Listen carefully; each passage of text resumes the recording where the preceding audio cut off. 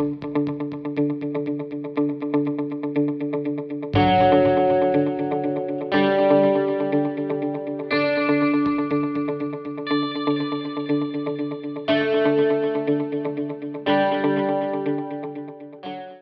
it's T with TeaQuilts, and I'm here with a block for you. It's a great block for a stash buster. So if you already have 2 1/2 inch and 1 1/2 inch strips already in your stash, you're already well ahead of the game. They just need to be at least 19 inches long for this project. I'm calling this project 2+1 pinwheels. I'll add the cutting instructions onto this video so that you can have that as well as a visual.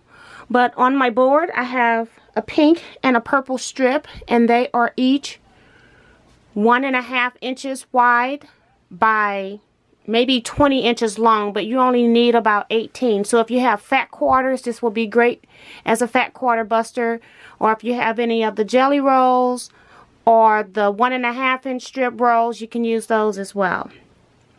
The third piece of fabric that I have on my board is one strip of fabric that's cut 2 1/2 by 20 inches for me, but again, you only need to have 19 inches for this particular project.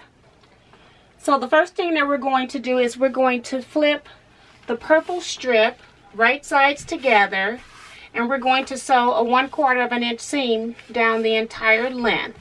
And then once that's done, you're going to go press the seam toward your 1 1/2 inch strip set. So you're just going to press the seam up. Once you do that, you're going to then add the next strip set and sew a 1/4 inch seam, and again press towards the 1 1/2 inch strip set. So I already have sewn this strip set for you, and I just want you to see on the back where I pressed all the seams toward the 1 1/2 inch strips. And here is the front of the actual strip set. Now the next step is you're going to cut off 4 1/2 inch segments.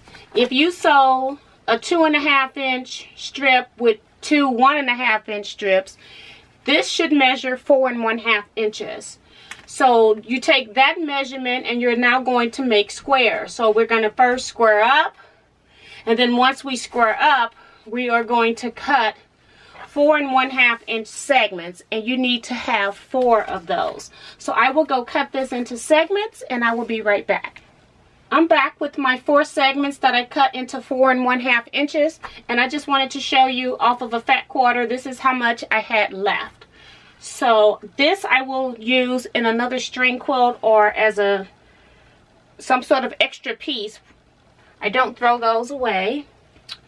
So now I just want to talk about this strip set. Say you don't have any long pieces, but you have 4 smaller pieces. You could piece these units separately if you don't have a long strip that you want to piece. So then you would be cutting these 1 1/2 inch strips will be cut 1 1/2 by 4 1/2, and then your 2 1/2 inch strip would be cut into 2 1/2 by 4 1/2. And you could also make it so that these pieces don't match if you want, but I think that the block that I'm doing looks better if it matches. So let's go ahead and arrange our block. So we're actually making pinwheel blocks. So we're going to just take our block and we're going to rotate it 1/4 turn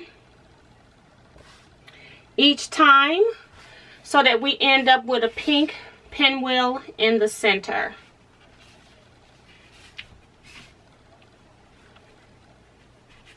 So now we have a little 4-patch block. I told you this was going to be a quick scrap buster quilt block, but I think you're going to like the outcome.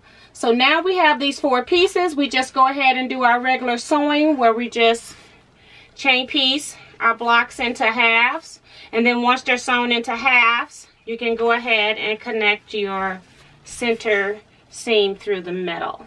So I have some blocks that I've already done. I will put these on the wall.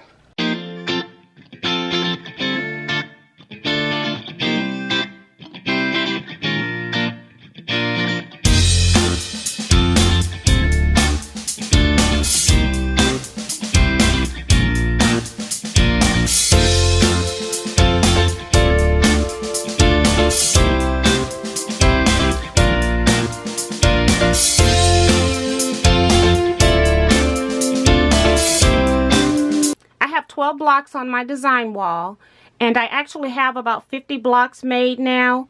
So I will be putting these into a quilt top, but I just wanted to show you how it looks.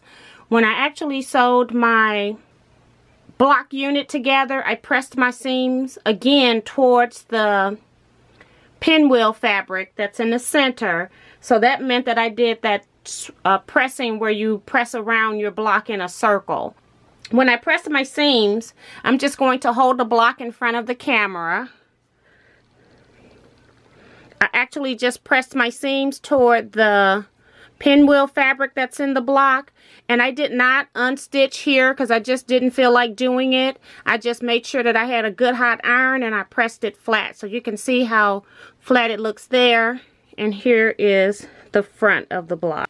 Because I pressed them that way, now when I put my blocks together, all of my seams will be going in the opposite direction, so I don't have to worry about matching any seams as I sew. They're already going opposites of each other.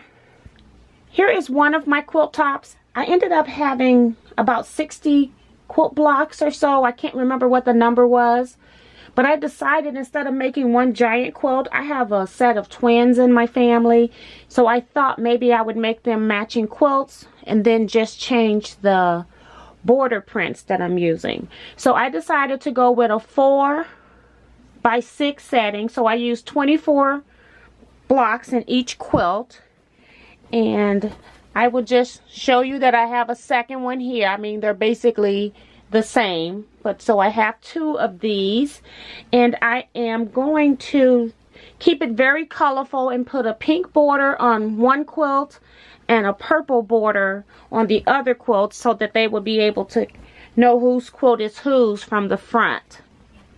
So I used 48 blocks, and I have another 10 that's left. I just did a quick count, and I will just put those up, and I will continue to make blocks. Like I said, it's a great scrap buster quilt, and I can add those in.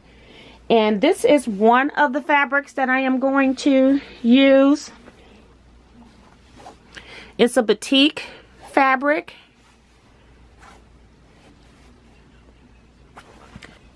The other fabric that I'm using is this purple with a kind of white print in it. I didn't have enough of another fabric that I wanted to use that would go with it better, but I'm only trying to use what's in my stash. And like I said, these are baby quilts. They are not even 2 years old yet, so it's something for them to use when they're traveling in the car, going on trips, things like that.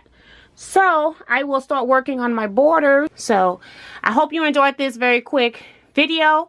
If I get the quilt top piece before it's time to upload this video, I will make sure and include a picture of my final project. But I will see you next time. Bye-bye.